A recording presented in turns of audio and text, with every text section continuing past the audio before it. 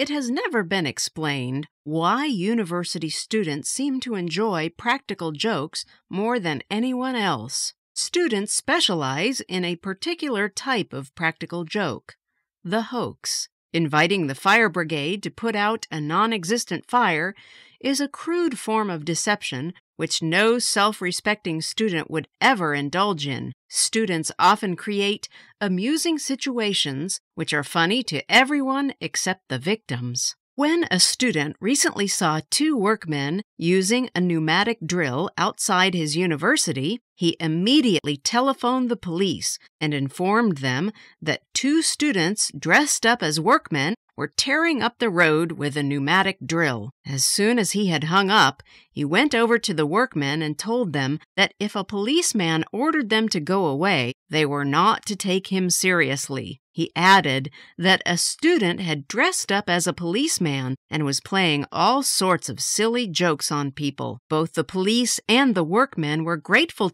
to the student for this piece of advance information. The student hid in an archway nearby where he could watch and hear everything that went on. Sure enough, a policeman arrived on the scene and politely asked the workmen to go away. When he received a very rude reply from one of the workmen, he threatened to remove them by force. The workmen told him to do as he pleased, and the policeman telephoned for help. Shortly afterwards, 4 more policemen arrived and remonstrated with the workmen. As the men refused to stop working, the police attempted to seize the pneumatic drill. The workmen struggled fiercely, and one of them lost his temper. He threatened to call the police. At this, the police pointed out ironically that this would hardly be necessary, as the men were already under arrest. Pretending to speak seriously, one of the workmen asked if he might make a telephone call